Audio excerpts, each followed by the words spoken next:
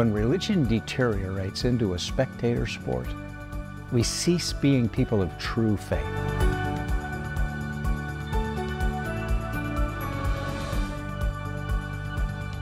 Shalom and welcome to CrossTalk.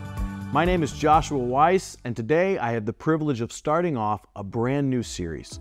We're going to spend the next several episodes going through a brand new book, God, Forgive Me? By my father, Dr. Randy Weiss. I know it's strange to see a book with a question as the title, but this book is exploring what it takes for God to forgive us. I don't want to spoil it for you, so let's jump right in. Religion is sort of like having a BB gun. It's all fun and games until somebody loses an eye. Some of us have taken shots from religion. They hurt. Others have taken shots at religion, and that hurts too. Perhaps a few have lost an eye or have a blurred vision of their religion. Many have become show blind. We attend religious services to enjoy the show. We see the people on stage, we follow their instructions when not too intrusive. And if the man or woman on stage gets too demanding or we don't think they're playing their part appropriately, we simply move on to warm a seat in a new theater with a more understanding pastor or rabbi. When religion deteriorates into a spectator sport, we cease being people of true faith. To fully enjoy our religion, whatever it is, we must transcend the show and become engaged participants within and without the forums of faith. It is my hope that we can all determine where we belong in religion and fulfill the purpose to which God has called us. Therein we enjoy the value added to our lives and families. A loving, vibrant faith lived inwardly and outwardly will also endear our religion to those around us in need of a more secure foundation. Our society has been damaged by the attacks against families and faith. The foundations have been destabilized. This book asks and answers hard questions about foundational elements of Judaism and Christianity. Both religions address the problem of sin in the lives of adherents. As can be seen in headlines around our nation, plagued by violence and chaos, when left unchecked, the sin problem creates devastating consequences. But there is a fix.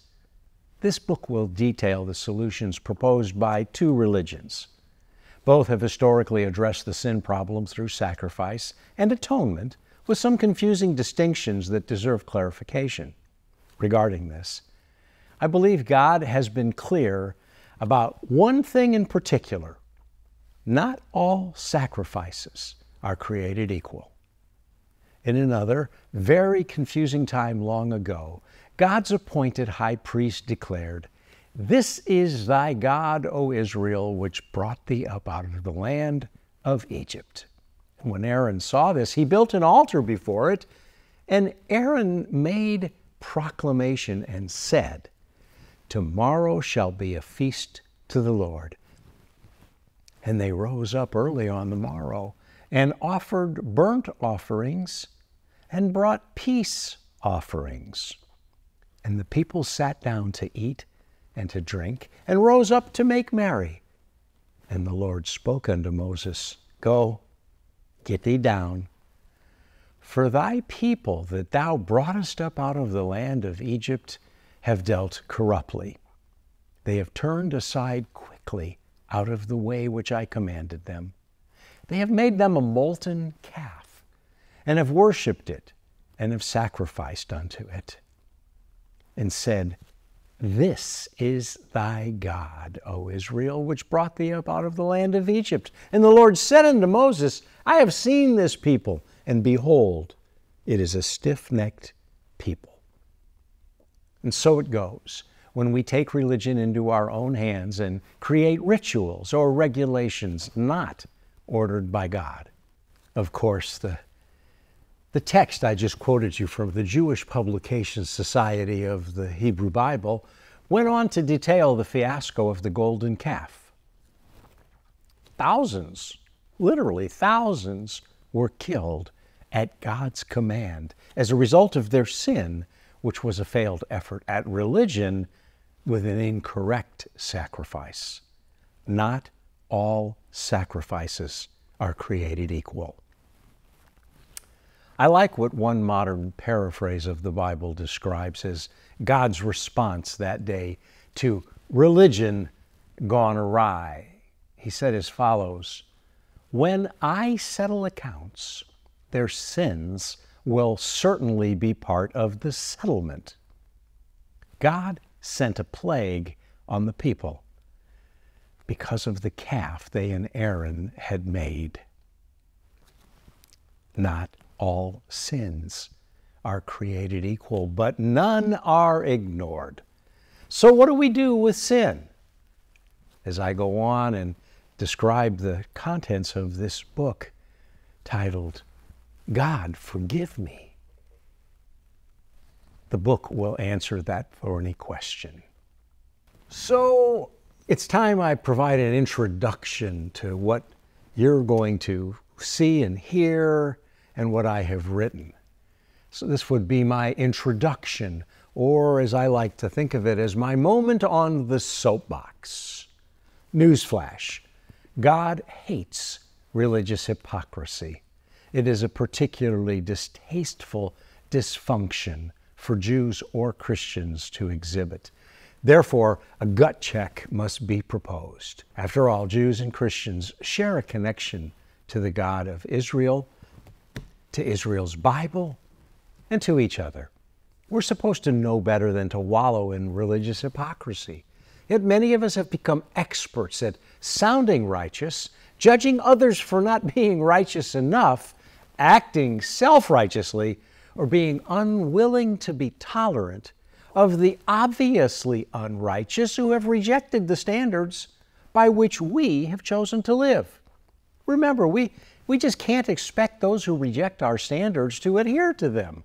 And those who are obviously unrighteous immediately recognize when we give ourselves grace to live below our standards, while harshly judging them for living below the standards they never volunteered to follow. That hypocrisy should not be tolerated in our ranks. God sets the standards.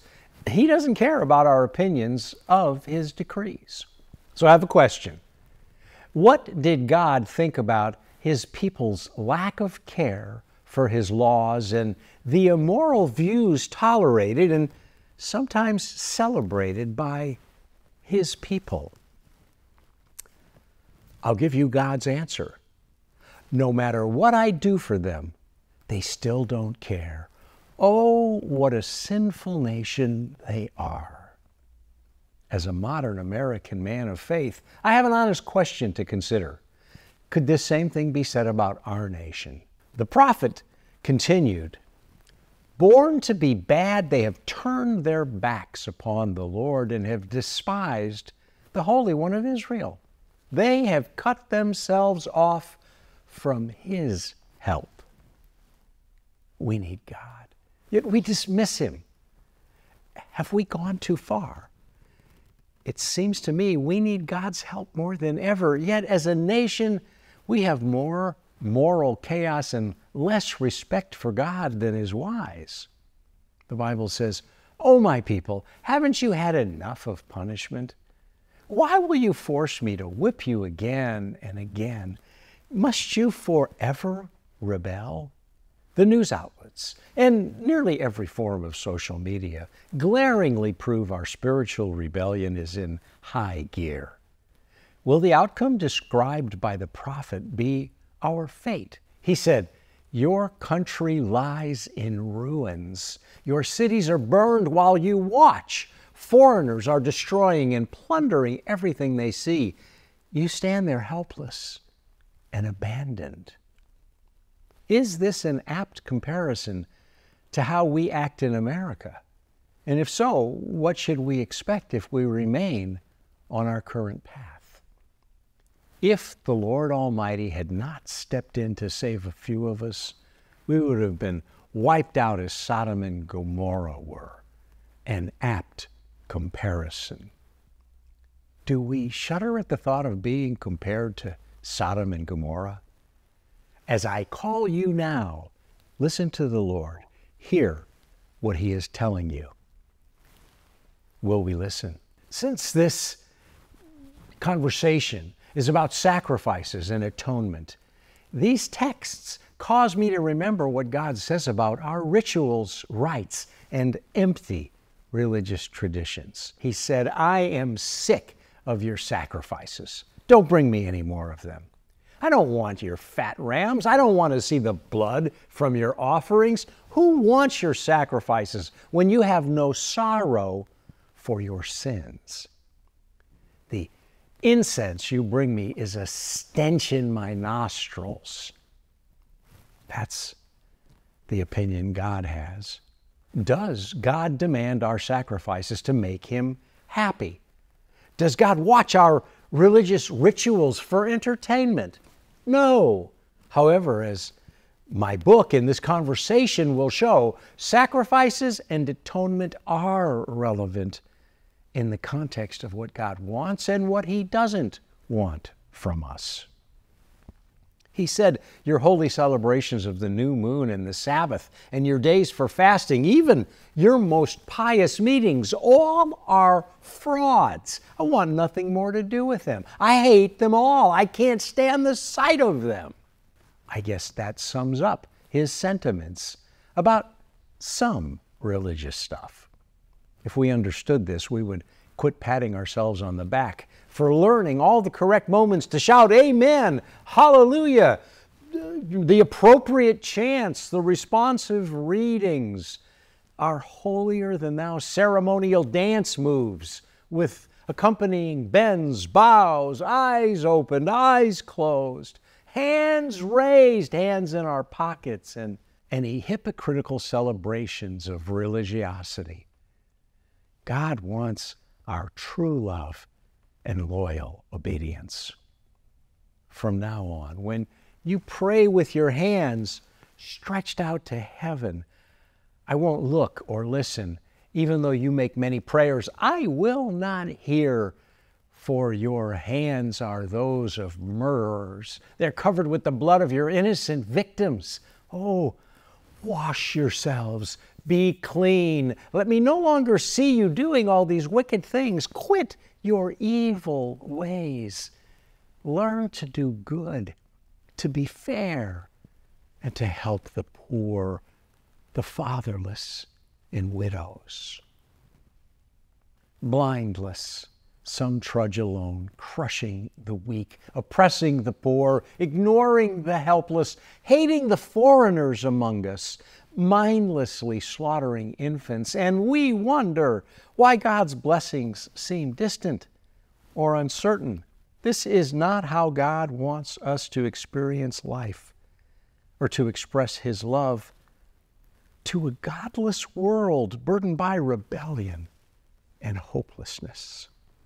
He declares, "Come, let's talk this over," says the Lord. "No matter how deep the stain of your sins, I can take it out and make you as clean as freshly fallen snow. Even if you're stained as red as crimson, I can make you white as wool if you will only let me help you, if you will only obey. Then I will make you rich. But if you keep on turning your backs and refusing to listen to me, you will be killed by your enemies. I, the Lord, have spoken." Will we cease to spout our arrogant opinions and stop celebrating errant behavior? Will we shed our ungodly attitudes and rediscover the moral compass that honors marriage and respects life? By the way, it is ugly to rail against abortion and refuse to assist those mothers who were convinced to choose life and then abandon them when they need help the most. In other words, we must believe in life after birth and with as much zeal as we believe in life before birth. Are we willing to protect the most helpless among us? Will we love the unlovable? Can we cherish the spiritual heritage that has imbued us with the knowledge that these values are truly valuable? Consider a concern about our democratic system. Will we refuse to grant power to the ungodly because of our hopes for personal benefit or the prestige of feeling correct? Be careful about for whom you vote and what you hope to gain by someone's election. You know, there's more to life than benefits from the government or tax breaks because of a government. Politics won't save us. Our leaders don't love us. They simply need our votes to retain power. And some of them love power more than they love serving their nation or the people who elected them. The Bible says, your leaders are rebels, companions of thieves. All of them take bribes and won't defend the widows and orphans. Therefore, the Lord, the mighty one of Israel, says, I will pour out my anger on you, my enemies. I myself will melt you in a smelting pot and skim off your slag. God hates our violence, our selfish pursuits of self-gratification. He wants more of us and more from us. But the smelting pot seems to be the only solution for removing our dross. If we fail to pay attention, we will pay for much more costly and painful lessons. And afterwards, I will give you good judges and wise counselors like those you used to have. Then your city shall be called the city of justice and the faithful town. Well, we are far from the city of justice. Ask a poor man who was innocently imprisoned, or observe the rich who are guilty but free. I'm thinking OJ. I see a nation with too many politicians who have pandered away their purpose. I see a system with too many lawyers, yet too few who show concern for God's laws. I see too many jurists who have jettisoned their judiciousness. I see dignitaries who have disposed of their dignity. I see judgment on the horizon if we fail to repent and turn to God. Therefore, I hope that we as the people of God will return to Him, and He will receive us and provide atonement for our sins, so that we might enjoy His blessings again as a nation. The promise from God is those who return to the Lord, who are just and good, shall be redeemed, but all sinners shall utterly perish, for they refuse to come to me. Shame will cover you. And therein lies America's greatest problem. We have lost our sense of shame. Few among us know to blush, because most among us have lowered the bar so far that we have no reason to hate our sins or find them as despicable as God does. Instead of recognizing our failure as a society to live according to the standards of behavior and morality that God has established, we measure ourselves with a defective yardstick. We look pretty good when compared to the run-of-the-mill godless sinners. Some of us even seem saintly compared to haughty, God-fearing sinners who go deeper in filth than others who hide it better. As Paul warned against, they are only comparing themselves with each other, using themselves as the standard of measurement. How ignorant. My prayer is that God has not reached His limit of disappointment and exasperation. May we seek restoration and reconciliation to God, and may He forgive us. I'm stepping off of the soapbox now, trying not to trip.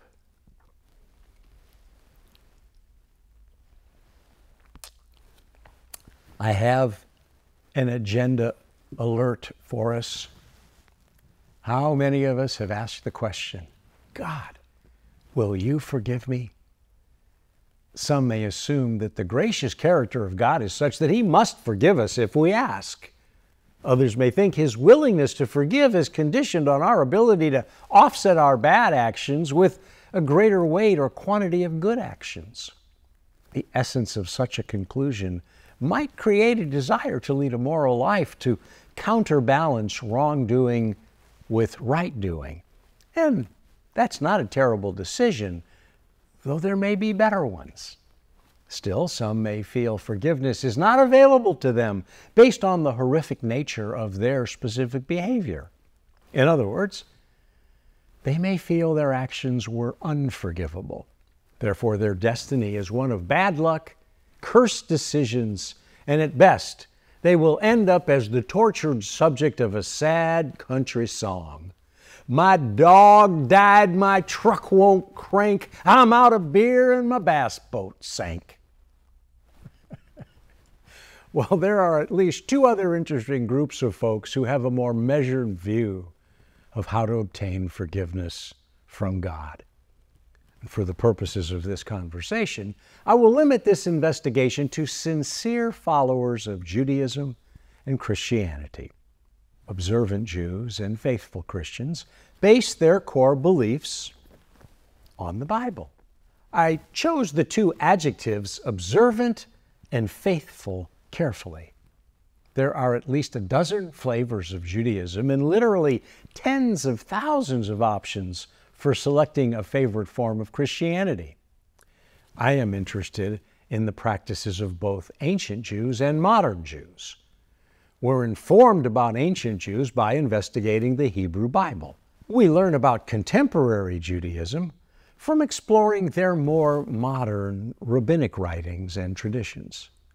I'm also focused on modern Christians who still adhere to evangelical biblical orthodoxy as declared in the New Testament and anchored to the Old Testament. Such Jews and most Christians recognize the simple presuppositions that sin is bad, God is good, and the Bible prescribes a spiritual transaction to overcome the guilt and punishment due sinners. One term commonly used by both groups to express this transaction is atonement. Atonement is the theme for one of Judaism's most well-known festivals, Yom Kippur, the Day of Atonement. This special day concludes the famous Jewish High Holy Days. Christians pursue atonement differently. Both religions value the concept of sacrifice as part of the atonement process. However, their conclusions are quite different and interesting. The distinctive interpretations of atonement and sacrifice within modern Judaism, ancient Judaism, and Christianity will be probed. Admittedly, I have an agenda, hence the alert in this conversations section title, an agenda alert. I'm Jewish. Judaism is imprinted on every family memory and on every single member of my family. Judaism is what always preserved our family. Judaism is also what drove my father of blessed memory from his native homeland, where other Jewish family members suffered and were slaughtered by those who hated Jews. Most tragically, that hatred was often perpetrated by Christians. Perhaps that was why declaring my faith in Jesus as the Messiah cost me the relationships I most cherished. My family and my Jewish friends turned away from me many years ago in early 1973 when I entered Christian ministry. Nevertheless, the fact of my Jewishness is unchanged. My love for my heritage remains precious. I have no reason to hide my beliefs or step back from my Jewish identity. I believe in the grace of God. I rejoice in His love for me and for my people. With the psalmist, I confess, O Israel, hope in the Lord, for He is loving and kind and comes to us with armloads of salvation. He himself shall ransom Israel from her slavery to sin. I love that. Armloads of salvation are available. God wants to reach into our lives and break any links that might bind us to bad habits, failures, emotional scars, unintentional and intentional sins. He himself shall ransom Israel. He will pay the full price of the ransom to have us released from captivity. Another modern translation is even more expressive. No doubt about it, he'll redeem Israel. Buy back Israel from captivity to sin. Now, these words may seem extreme. The concepts could feel foreign to folks who see themselves as good people. If people hold themselves to a low enough standard, they may truly believe they're good enough. It's a self-deception. They're only good enough if they compare themselves to very bad people. God requires true righteousness, not self-righteousness or partial purity. Such errant beliefs about being good enough call to mind a sarcastic comment made by the famous concert pianist actor Oscar Levant. He said, "I can remember Doris Day before she was a virgin." Obviously, this son of Orthodox Jewish immigrants was being witty when he described the Hollywood icon in that manner. She was praised by reporters in her obituary as Hollywood's favorite girl next door. Her fans saw her as the all-American goody two-shoes gal portrayed in her later films. However, she had a less pristine image earlier in her career, and she was married 4 times. Levant's comment humorously elevates a concept I want to explore. Once someone has performed an act that is classified as a sin, having sinned, they are a sinner. Cleaning up one's act doesn't remove their moral deficit. It merely makes them a less repulsive sinner. Atonement is the answer to our problematic question of sin. We are made impure when we commit sin. Purity in God's sight is the goal to which we should strive. And this is not something we can attain without God's help after our lives have been blemished by a sin. Purity in God's sight is not achieved by aspiring to be more virginal than Doris Day or in becoming the nicest person in church or in temple. Unfortunately, we're out of time, so I have to cut this episode off right there. But don't worry, we'll pick up right where we left off in the next episode. If you don't want to wait that long though, you can order a copy of this book or even get a free, no strings attached PDF copy at our website, crosstalk.org. Until next time, shalom and God bless.